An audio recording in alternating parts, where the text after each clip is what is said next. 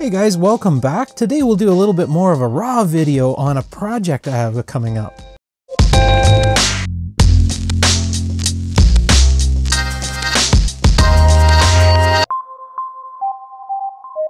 Welcome back to the channel, guys. I am Eric. In this box of mess is the makings of my upcoming portable education system, a classroom in a box. I've mentioned this on the channel a few times, and I've been throwing all the components in the corner and slowly amassing them. Well, it's time to get building.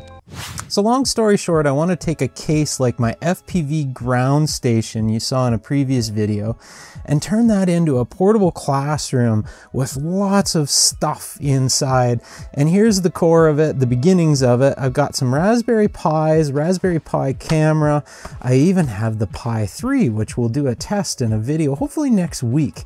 You can take these, add them all into the case with all the other peripherals, and let's have a look and see what else we got.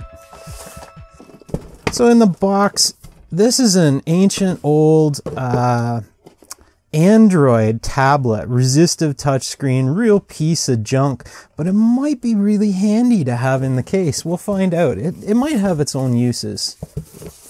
In the back of the case will be the onboard monitor. This is an LED monitor with HDMI input. It'll accept everything from the Pi, no problem. It should be really good. This is a Sourcing Bay brand, right off of Amazon, guys, nothing special. This is going to be one of the keys to the project. You saw this in a previous video. This is the Pico projector, so I can blast what I'm doing on the Raspberry Pis out on the wall or on a screen. Some audio systems to have on board. Good old dollar store special. There's another dollar store special. We'll see what we do for speakers and what we want to do with this. I'm not sure yet, but these are committed. The MK809 Android stick. This is also HDMI powered by USB. This allows you to have an Android operating system and works great with the projector. Takes up no space, no weight. Why not? Throw it in the box. All the cabling related to the projector. Nothing too crazy here. You saw this in the projector review video. Some earphones. Bluetooth adapter, don't need that for the Raspberry Pi 3 now, but it'll work good for the 2s. Webcam, can't go wrong with having that. I also have the Pi Cam.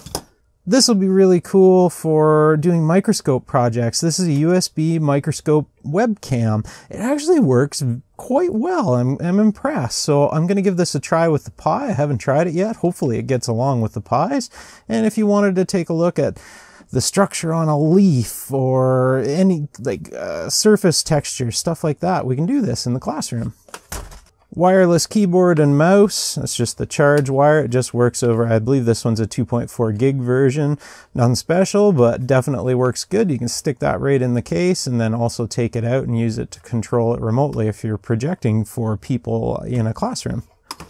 Various other power supplies. I'm not sure what I'm going to do with the charging on board. I'll have lead acid battery on board and hopefully we can get a decent runtime out of it. And then I'm going to try and build the charge system and voltage monitoring and all that kind of cool stuff into it. We'll see where it goes. It's going to be a fun project. Well guys, this is going to be a little fun to build up. I hope you enjoyed this kind of more raw video, back to a throwback to previous days on the channel. I'll try and get this uploaded tomorrow. Good luck in all your projects. Remember, share things out with the world. You never know who it's going to make a difference for. Whatever project you've got on the go, idea, pictures, throw them out there. It might inspire someone. Cheers, guys. Love you all. Throw a like, subscribe, all that brouhaha down below. I'll check you out next week on the next live show. Cheers.